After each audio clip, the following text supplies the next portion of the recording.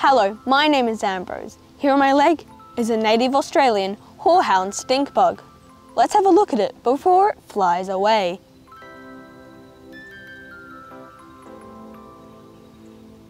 As you can see, it's brightly coloured, with distinct orange and black markings on its upper and lower surfaces.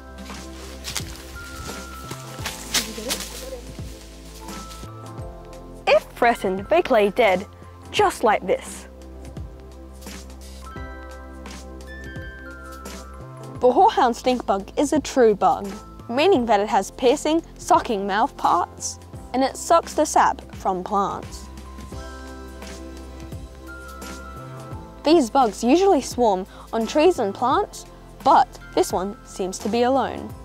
Other than feeding on native plants like tea trees and eucalyptus trees, horehound stink bugs also suck the sap from horehound plants, which are non-native invasive weeds in Australia.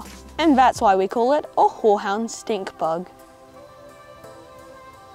Now, while we're watching this stunning stink bug, I'd like to give a shout out to this month's Super Thanks supporters. They are Peter Schultz, Rosa Hagenikides, Bugs in Biology, and Judith Scholdice. Thank you very much for your support.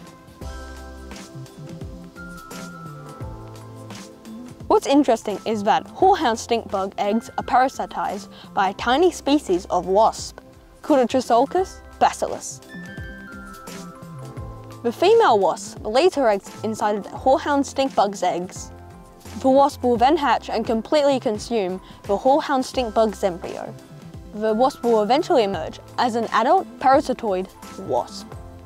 If the horehound stink bug eggs haven't been parasitized, after hatching, the little bugs have 5 stages of development before looking like this stunning adult.